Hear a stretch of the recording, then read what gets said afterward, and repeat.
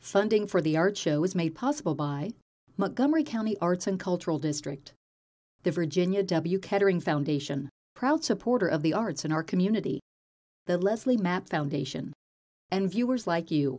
Thank you.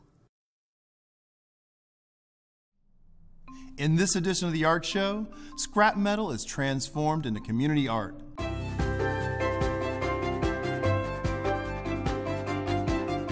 A daily practice takes on a life of its own.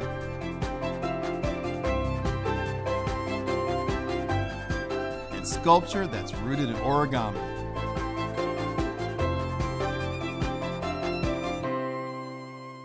It's all ahead on this edition of The Art Show.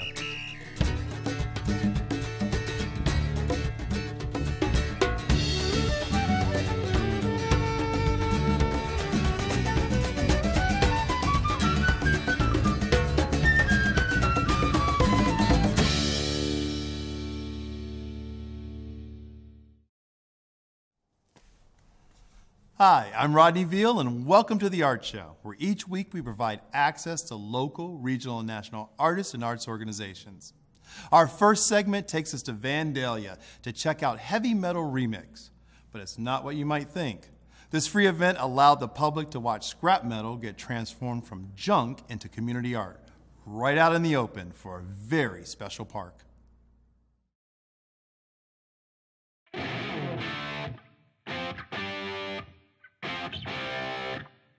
Heavy Metal Remix was a symposium to build a steel sculpture from recycled materials at the City Art Park in Vandalia. We were looking for donations of metal pieces, and they had to be magnetic, and they needed to be steel, and they needed to be heavy gauge.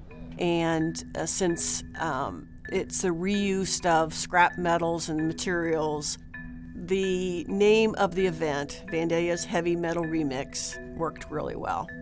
I'm really not particular about where it comes from, but more what it looks like and how it fits into my project. I am self-taught. I mean, I think I'm really good with proportions. I have a very good eye for what looks right. If I know I like it, I know someone else is going to like it. I started it about 13, maybe 14 years ago. What I do for a living, I trim trees, a little bit of landscaping and cutting grass, and my art has nothing to do with it. The only thing I take from my job into the art is what I see in the nature world, you know, the insects and trees and bugs and rocks, even flowers. I find myself trying to imitate what nature has created. Vandalia is the crossroads of America, where National Road and Dixie Drive intersect. Vandalia always has had people very interested in art. We have some strong artists that live in Vandalia. In 2001, we started Vandalia Cultural Arts, and in about 2007, we decided that since there was enough funding, we would like to give the community something that they can be involved in and results in a piece of public art. Vandalia Chiseled was a limestone sculpture symposium. So we had 5 artists that started with large blocks of Indiana limestone, and they were here for a 2-week period in 2010, and then we installed it in 2011. And so now we have 5 pieces of large public art on display in the city.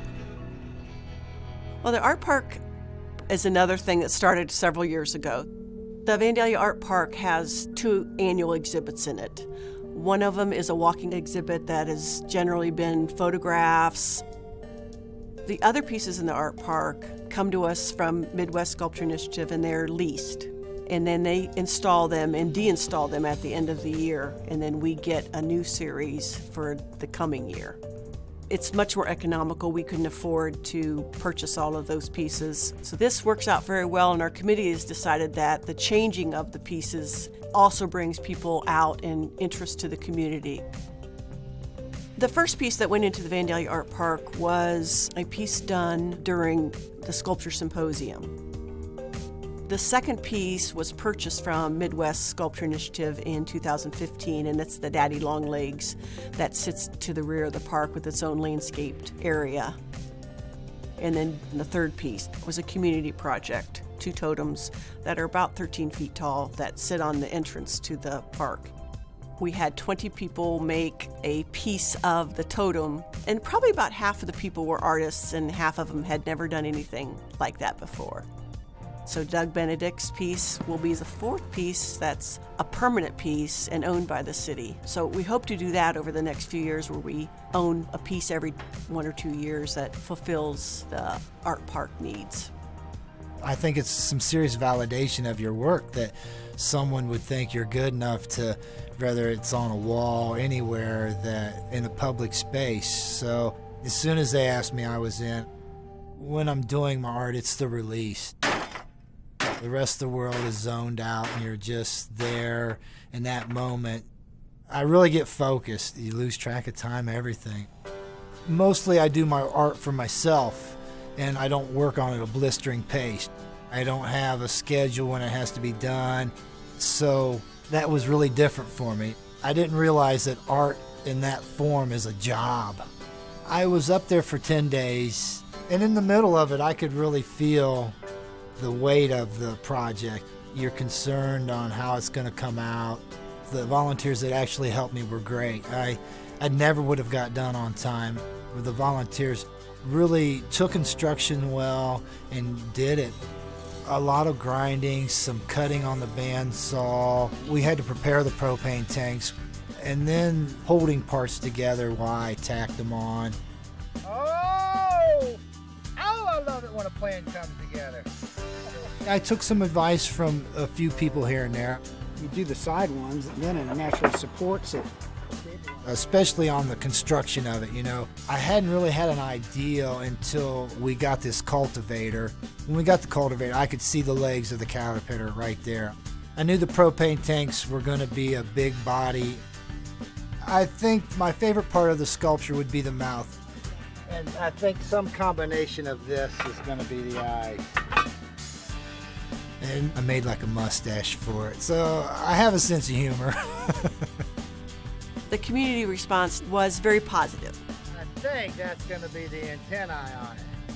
I noticed a lot more people going to the art park every day on a general basis. We had a lot of involvement from volunteers. We probably had 50 different people that either acted as docents or Doug's assistants. So I think it's been really, really good. Plus we got a piece of art. The Vandalia Art Park is open to the public 24/7. It also joins a wonderful Historical Society property. So it is a regional destination. People come from out of the area to see both of those parks, and I think it just is such a gift to the community. I think art is important to every community. We all work on streets and fire and police, and we need a broader scope than that, and I think art brings that to us. Our kids love it. Our kids love to express themselves with art, and it broadens us and makes us grow and be better. I think art is a way for people to express themselves in new and different ways. It's sad that it took me this long in my life to come to that, you know. I wish I could learn how to make a living off of it, a true living. It's tough, and it's putting yourself out there. When I'm done with the tree business, it's my plan to pursue art more so than I am now. It really is.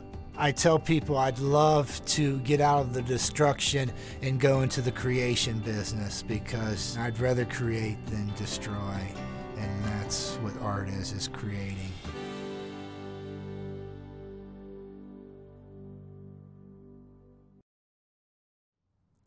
The Vandalia Art Park is open year-round. To learn more about the public and private art on display in Vandalia, visit the city's website or go to thinktv.org and click on the Art Show for details.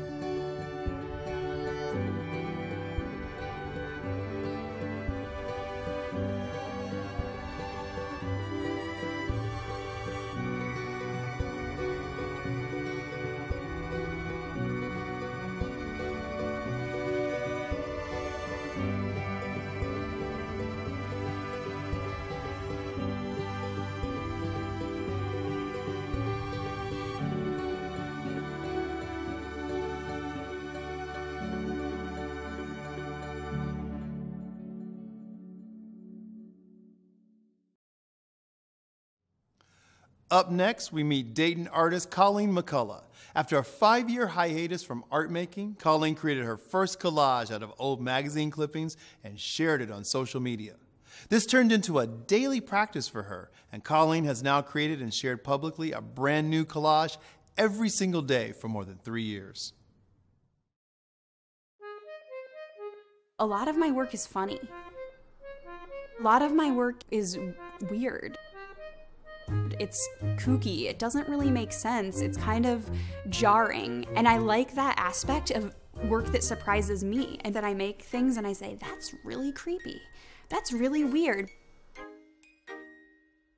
When I create a collage, it feels like magic. I know that might seem really cliche. It is a process that is hard to describe. It is very intuitive for me. Most of the time, I feel as though I am taking parts and pieces of an image that need to be together and finding a home for them. And because of that, I don't become too attached to the work. I tend to see it as something that exists in the world beyond me after I make it, because these aspects of it existed in the world before me. Every day, I get up, I sit at my desk, and I make a collage. And then I post them online. A pretty important part of my process is sharing them every day. It's kind of become a performative aspect of opening them up to the world and letting everybody see what's been on my mind that day. I love the practice of it. I love the process of it. I love sitting down and not knowing what's going to happen and figuring it out. And I really like putting things together to make a larger whole. The process is very meditative. It's a time in which I can quiet myself and focus. And there's a lot of joy in that. The length of time that it takes, it varies from day to day. Some days it takes a half an hour, start to finish. Sometimes it takes 8 hours. For a while, I was convinced that it would take however much free time I had. I have had a consistent daily practice for over 3 years now. I know that seems like a very long time in the span of a daily action, but it doesn't feel as though it's been that long at all. I think the biggest challenge is staying focused and staying committed, because crazy things happen in life, and I try and be very kind to myself and recognize that some days I'm gonna have work that I am more happy with than other days. So I started these daily intentional actions after I kind of went through a pretty big health struggle in my early 20s. Growing up, I had a lot of pain in my legs, and I was told that I would be in a wheelchair by age 25, and so I felt as though I had a timeline of things that I needed to accomplish before then. It was increasingly a painful experience, and I ended up using a walker and wheelchair briefly for some of my college years until I found out that I had been misdiagnosed. I found out that I had been misdiagnosed with an illness that had really changed my life and my quality of life. It was extremely freeing and liberating to feel as though the world was open to me, and at the same time it was extremely terrifying to not know who I was without that illness. And that, I think, was a big transition. The realization that the world and the life that I thought I was going to have would be different set a different course to the way that I chose to live. So I just decided every day I'm going to do one thing, no matter how big, and I'm going to just see where it takes me. I'm not going to judge it. I'm not going to apply any sort of critical eye to it. I'm just going to go with it and see what the collection of those intentional actions will be.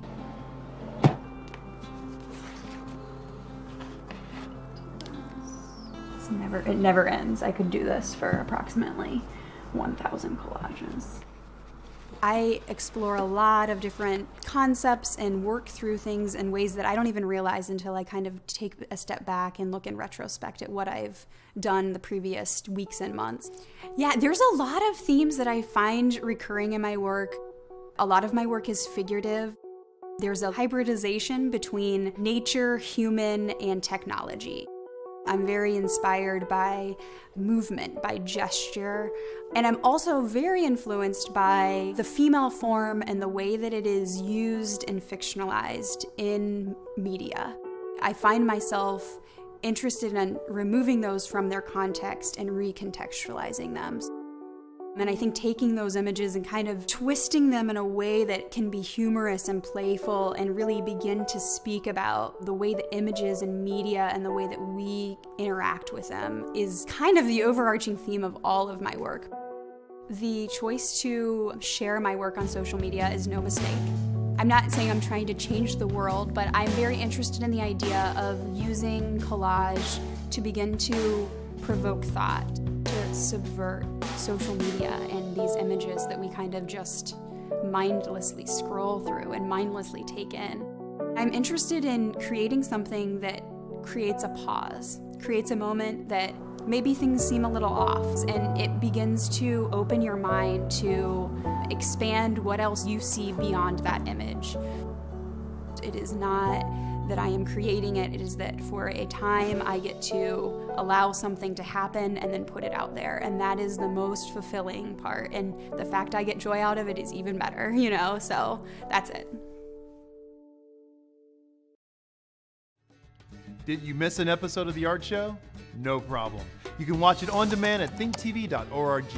You'll find all the previous episodes as well as current episodes and links to the artists we feature.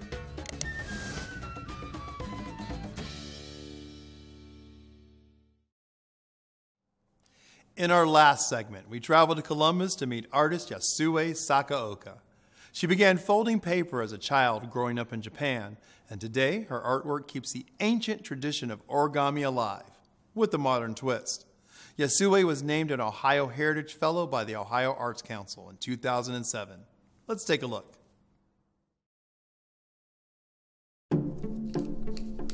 Origami is a very old technique of using paper to form really beautiful objects. And technically it's a folk art. It's something that you learn from your family and you pass down through the generations. My mother was a kindergarten teacher when she was young and single. And after she got married, she could not continue her work. So she had her own kindergarten with her children, and paper folding is one of the things we could do with her. Origami is written in 2 characters. That means folding paper. That has a very long tradition. It was perfected in late 18th century. It's a cultural thing. And there is a practice of folding 1,000 cranes to make a wish. And I remember at my grandmother's house, when she was going to visit Manchuria, community people got together and made 1,000 cranes for her safe return, and it was hanging in her Buddhist altar.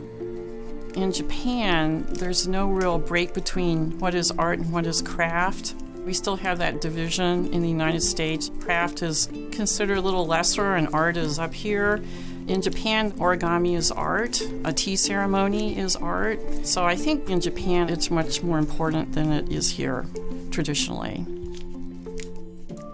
Yasue came to the United States to pursue a college education in sociology. But her creative side won out. I chose sculpture because of the humbleness of the material. I was looking for ideas.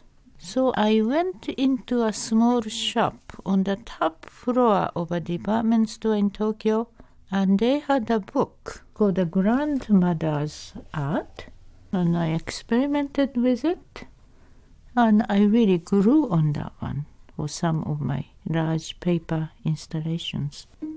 I think it's the geometricity of it. I was exposed to Buckminster Fuller's ideas, minimalism, many abstract ideas from the mid-20th century. The orientation is very geometric. There are some basic folds, and as long as you can manipulate a piece of paper to create different folds, which result in very rich planes, then you can be creative with it. Her work is based on origami, but it's also contemporary. Unlike traditional origami, she usually works in white, and a lot of her work is very large scale. It goes into the realm of sculpture and something that we call site-specific. It's designed to really fit the space, to go with the space, to complement it. It's also designed that the viewer has to interact with it. They have to walk around in it.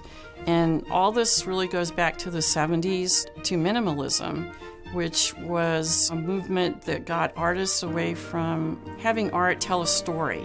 It's just about the form of the art. And it's based on geometry and perfection. And I think that's why her work is so appealing to a lot of different people. It's exciting to walk with a given space. I have walked with a height of ceilings 10 feet, some 20. And because of the material, it's possible to achieve that scale. And that can be very, very interesting to me.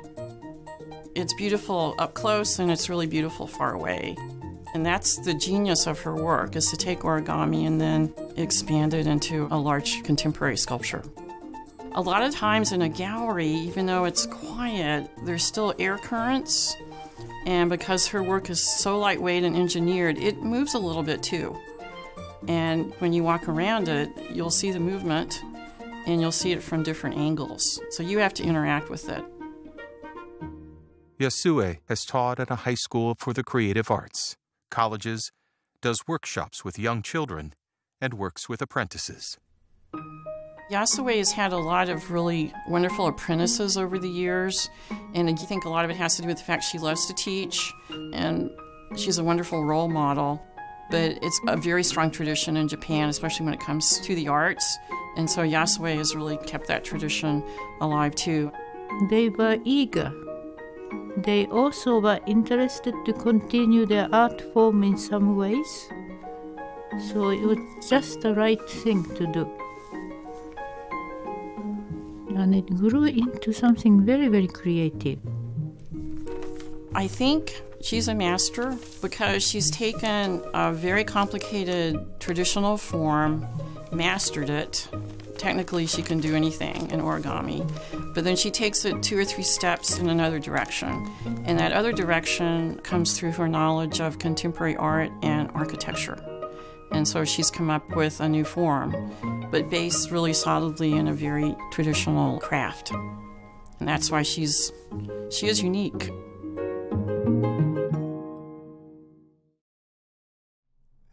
And that wraps it up for this edition of The Art Show. Until next time, I'm Rodney Veal, and thanks for watching.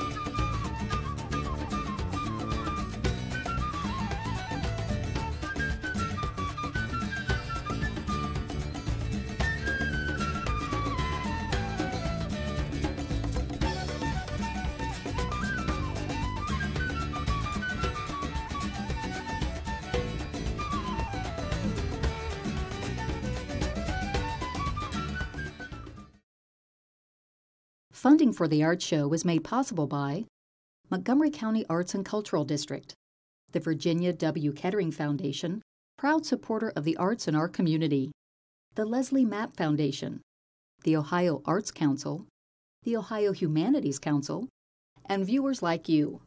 Closed captioning, in part, has been made possible through a grant from the Iddings Foundation. Thank you.